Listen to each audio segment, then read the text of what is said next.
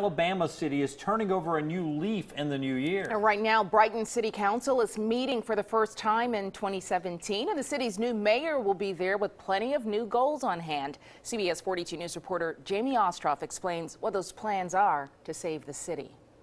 Mayor Brandon Dean walked into his new office at Brighton City Hall at the age of 24 and discovered some pretty big problems. The police department had just been slashed in half by the previous mayor, and Dean tells CBS 42 that while the city pulls in about $250,000 in revenue on a good month, it owes a lot more than that.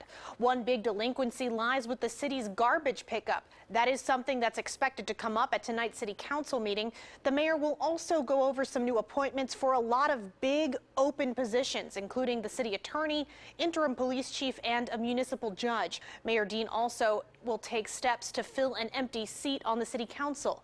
The meeting just started, and we do have a crew there. We'll let you know what happens on the news at 10. Jamie Ostroff, CBS 42 News.